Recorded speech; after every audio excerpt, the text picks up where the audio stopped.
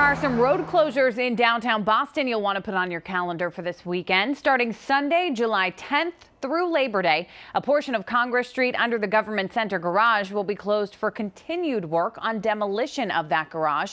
And while that happens, Sudbury Street will be changed from a one-way to a two-way street to hopefully lessen any related traffic issues. Less than 2 weeks ago, Green and Orange Line service was suspended in the area after crews identified a column that was compromised from years of water damage that's unrelated to work at the garage. Well, for this work, no impact to MBTA service in the area is expected. That area of Congress Street will reopen to the public after Labor Day. Shifting gears now to holiday travel. As expected, travel numbers proving it was a busy weekend in the skies. Nationally, TSA screened over 11 million travelers during 4th of July weekend.